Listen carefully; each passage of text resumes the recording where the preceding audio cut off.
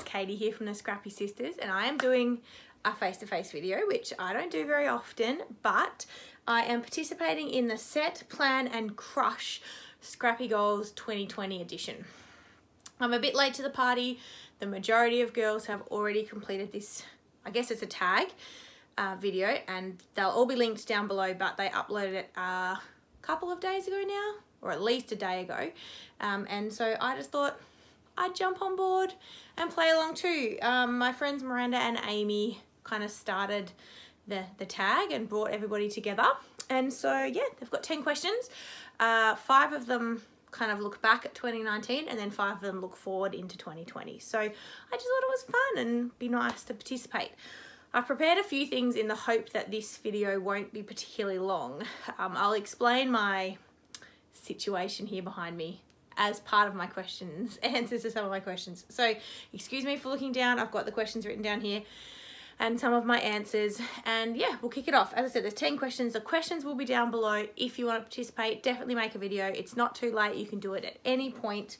I have my cup of tea here and I'll be drinking and talking, but yeah, I am a bit of a talker, so hopefully it doesn't go for too long. And hopefully I don't slurp my tea. There's nothing worse, is there? So, question 1. What was my favourite item in 2019? So I assume they mean favourite Scrappy item in 2019.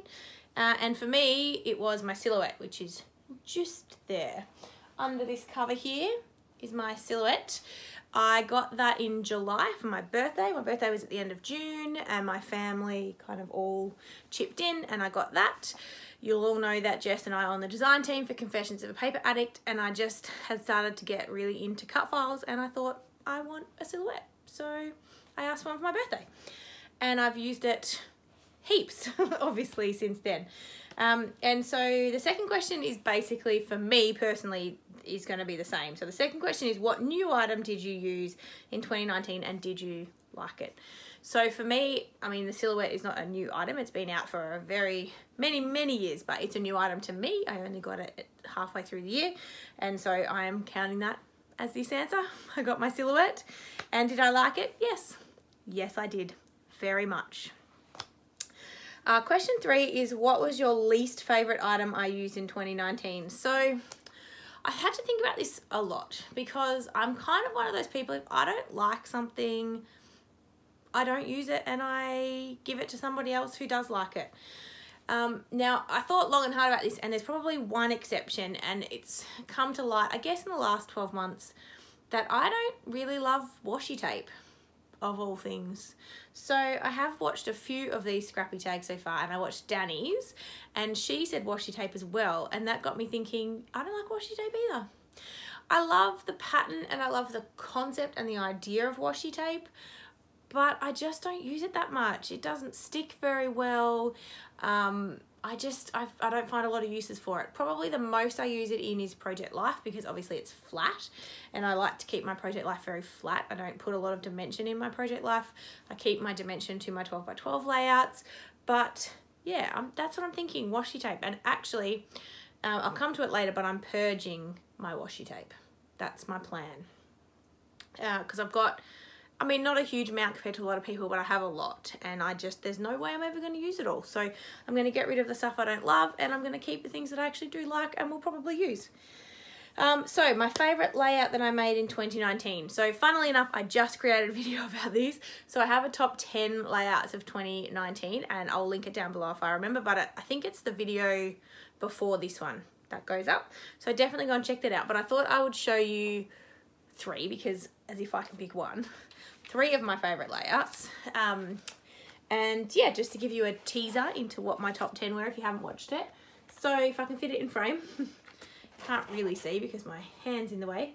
So this was one of them, and sorry, obviously the titles are the wrong way around because I'm filming this on my phone and I'm using the forward camera, so everything's gonna be a mirror image, but there's that layout there, and that was using a Rosie Studio collection, which I loved.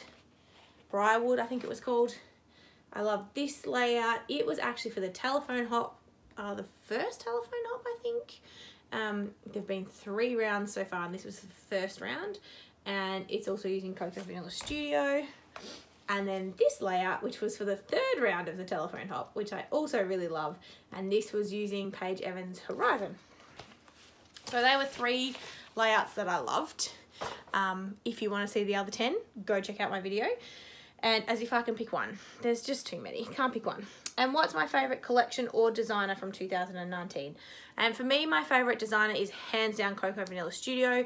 I love the majority of what they put out. I have a lot of Coco Vanilla Studio. Again, also they're an Australian brand and they're fabulous. So I'm going to support local because we don't have a lot of Australian, specifically Australian companies. There are a few who do other bits and pieces like embellishments like wood veneer, and there's a lady who makes charms. Well, they're embellishments made out of fabric and they're super cute, called Charms Creations. And yeah, there's a few of those types of things, but actual full paper or scrapbooking collections, Coco Vanilla Studio, I think is our only one in Australia. Maybe I'm wrong, I don't know, but yeah, love them. Now, looking forward into 2020, the first question, question number 6, or the first question of the looking forward in 2020 questions, is what's one Scrappy goal for 2020? And this links into these empty shelves over here. So I'm currently moving out of this room that we're sitting in now to film. So there's a lot of things happening. I'm filming a little bit of this process, but it won't come up on my channel for quite a while, probably not for a month or 2 before I get moved.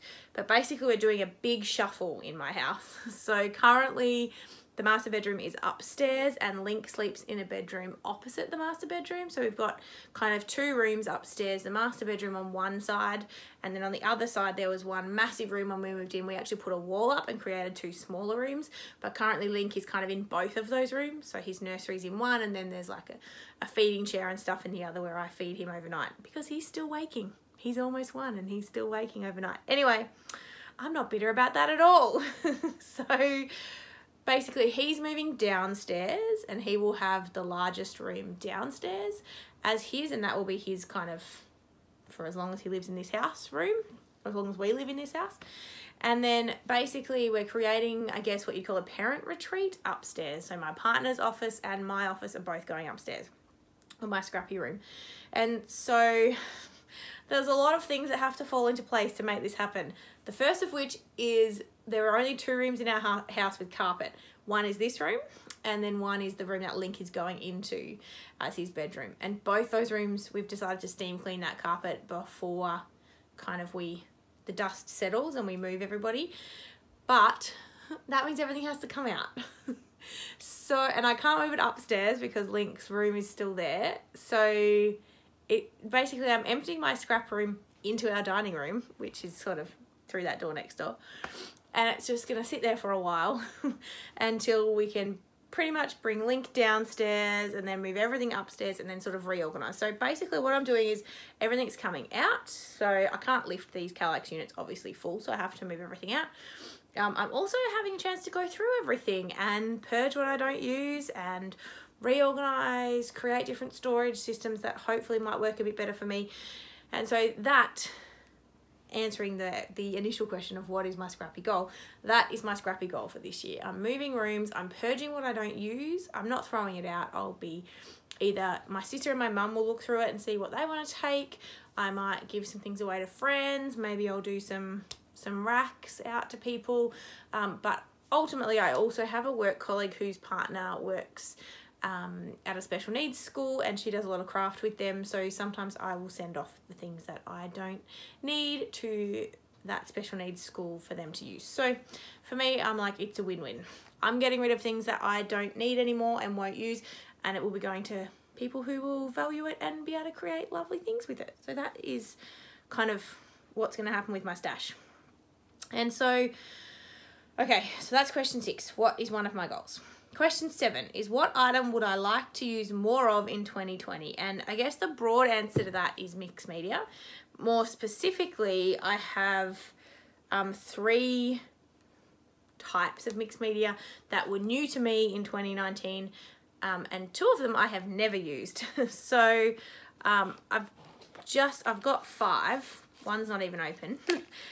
Distress Oxides by Tim Holtz, and so I've only got Scattered Straw, Worn Lipstick, Mermaid Lagoon, Seedless Preserve, and then Brushed Corduroy. This was actually a freebie from scrapbook.com when they were doing their free random, you got a random Distress Oxide when you placed an order, so that was that. So I have used my Distress Oxides, not the wrapped one obviously, but I've used the others. I'm not like, I don't really know what I'm doing. I think I need to watch a few more YouTube tutorials. So if you know anyone who's really good with Distress Oxides that I could go and watch, let me know, because I need some tips. And then the other things that I got that I haven't really used are the Vicky Bouton. This is the Rose Gold Glaze, and this is the Iridescent Glaze. Now I haven't used the Rose Gold one, I don't think. No, it's unopened. So I have not used this. And I have used the Iridescent Glaze, and that was fun. I mean, you won't be able to see it. It's white paste. So, but it's got this great sparkle to it, as the name suggests. It's iridescent. And I just used it through a stencil on one of my layouts. I actually think I used it on this one. No, I might have just used normal texture paste on this. But I've used some mixed media on this. Anyway, I don't do a lot of mixed media. So I've got those. And then the other thing, which leads me into question number 8, is this Nuvo embellishment mousse. So I've got, what colour is this? Powder blue and Pacific teal. If I turn them around that way, you'll be able to see the colours. So I've got those. Never used either of these. Unopened. Not used them. Don't even really know what I'm doing with them. So that's what I'd like to do. I'd like to do more mixed media. But then the question number 8 is, what new product or technique would you like to try in 2010? And for me, it's Nuvo embellishment mousse. So while these products are new to me, I have used different texture pastes and kind of glazes in the past. So I sort of knew a bit more about what I was doing with these. But the embellishment mousse is this like weird, I have opened this one. It's like this weird texture. It's hard, right? It's hard, it's spongy, and you don't get a lot of colour. It's probably not going to focus. You don't get a lot of colour come off like just when you put your finger on it. So obviously there's a way that you should be using this. I should have got a baby wipe. Very attractive look there.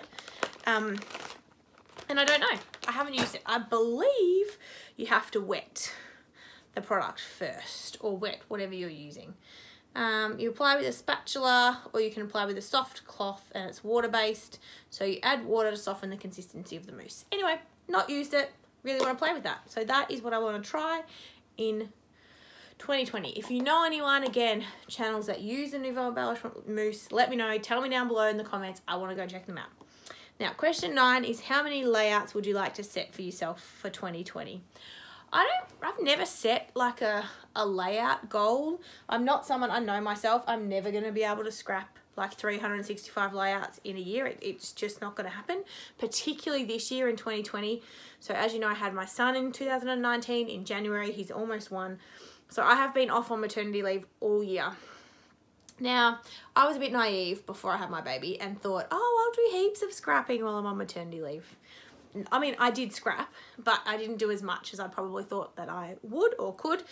But I'm going back to work 4 days a week as of February. So I feel like I'm just not going to get into my craft room as much as I would like in 2020. And that's fine. You know, life happens. I have to do life stuff as well. So I'm not going to set a layout goal. But what I would like to do is set a bit of a product goal, I guess. So I want to finish my December Daily 2019. I don't work a year behind as some people do.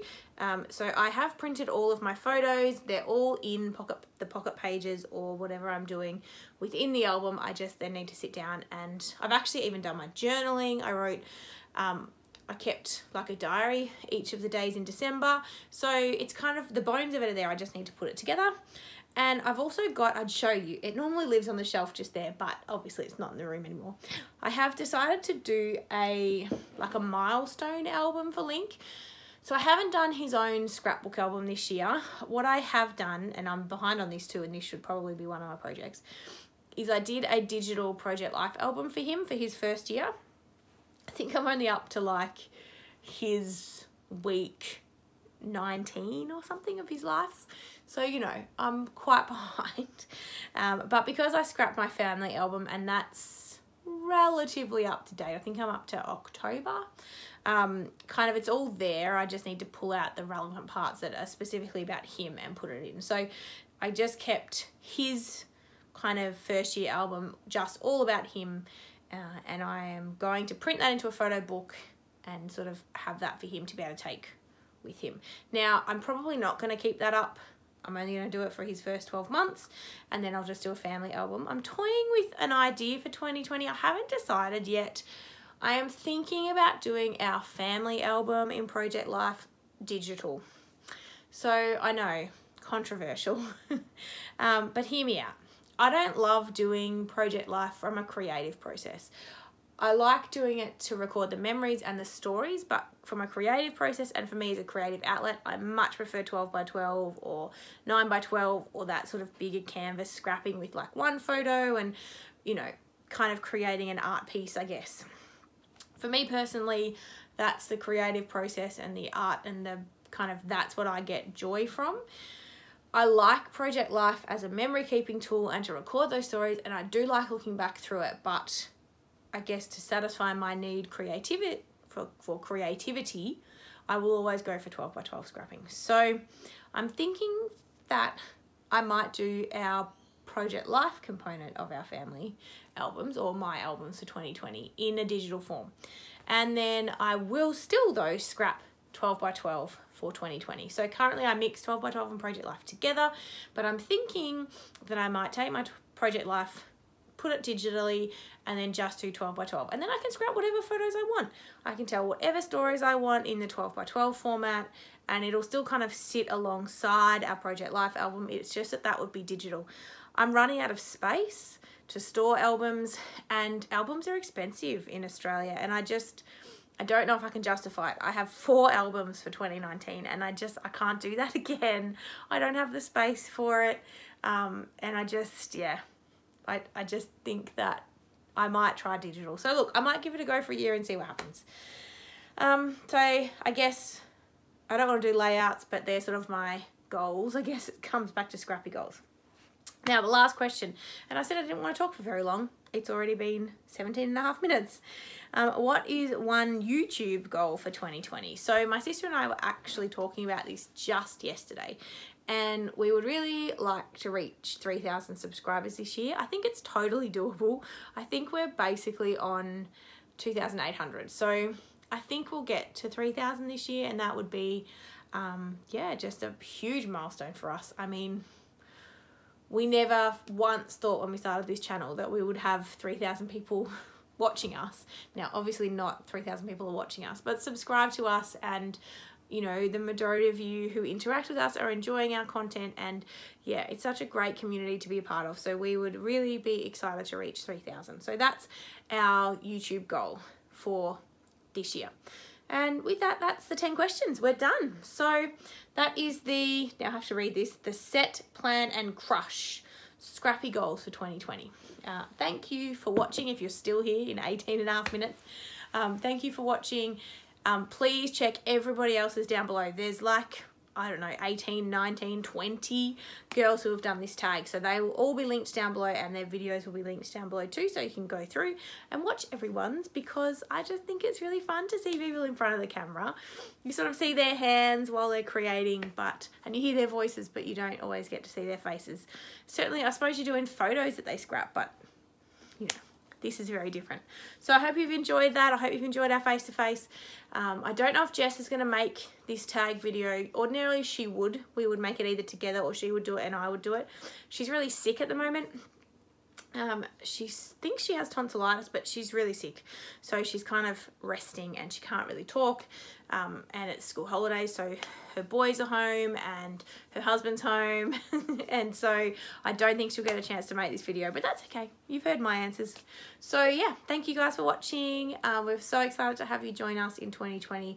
We hope you had a great Christmas and New Year, and we're looking forward to this year. All right, guys, we will see you in the next video. Bye.